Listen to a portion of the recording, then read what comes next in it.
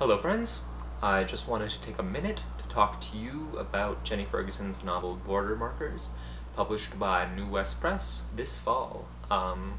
Full disclosure, I worked at New West Press during the production and publication of Border Markers, but that in no way sort of colors my thoughts on the book, and I just thought it was worth sharing, so here we go.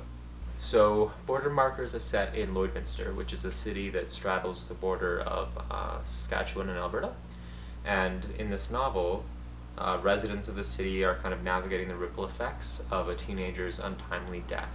So, for example, we have Poppy, who was dating this boy who died, who is kind of traveling in order to escape the literal ghost of the deceased youth.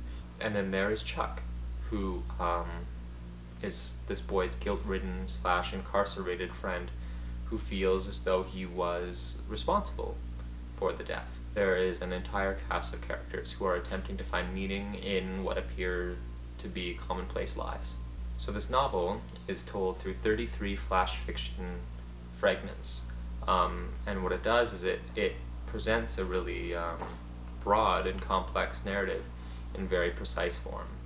So it's been described as prairie noir, and it does portray the complexity and darkness of lives that may otherwise seem ordinary. So if that's something that interests you, then I would recommend checking it out. So I enjoyed it. I read it over the course of an hour, and if you're looking for some new gritty canlit, then why not give it a try? Again, I worked at New West during the production of this novel, but I no longer work there, so I have no real stake in it. So this is straight up legit. So let me know if you give it a try. Otherwise, I'll see you soon. Okay, bye.